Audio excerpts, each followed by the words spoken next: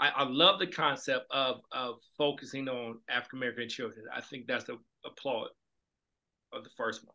Second question is, why such a twist in that in the first episode? Why give us this right away? Well, you know what? To me, it's funny because actually that part of the story, the twist at the end, was such a point of discussion when I was taking the show out and pitching it years ago. You know, some people were like, oh, okay, maybe we don't reveal that she's doing that till like episode 4, so we give people time to fall in love with her, and then we reveal. And I felt very strongly that it needed to be revealed in the pilot because I want you to understand the character you're rooting for. And let's be clear, we're rooting for Gabby. You know, maybe her full healing from her trauma did not take clearly because there is a man in her basement, but we're rooting for her.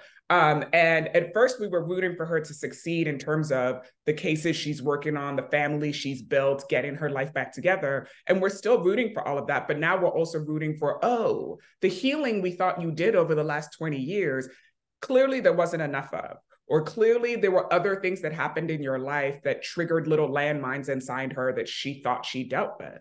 And so now we're rooting for that healing to really take place and for her to really be able to reclaim her life from what happened to her as a teenager. And part of that is going to be dealing with the situation she's created for herself in that basement.